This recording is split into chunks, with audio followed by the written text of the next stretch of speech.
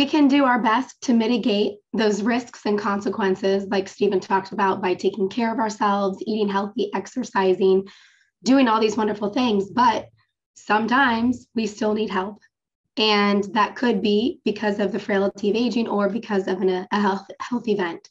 So let's talk about what that looks like. If you do need extended care, also called long-term care, what does that mean?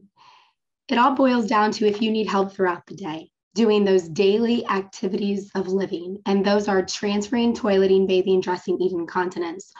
Or if you need substantial supervision due to a cognitive impairment. So I would imagine, and we see this is on the rise. I would imagine most of us probably know someone that has an Alzheimer's, dementia, or Parkinson's diagnosis. And so we're seeing that people that need help are either it's from the physical or the cognitive.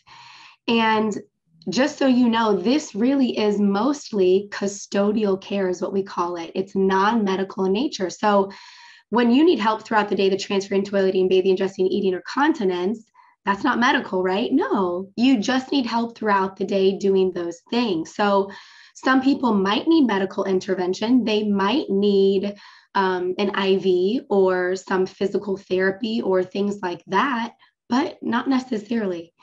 When we're talking long term, we want to think more than 90 days. If it's less than 90 days, that really is going to be classified as short term.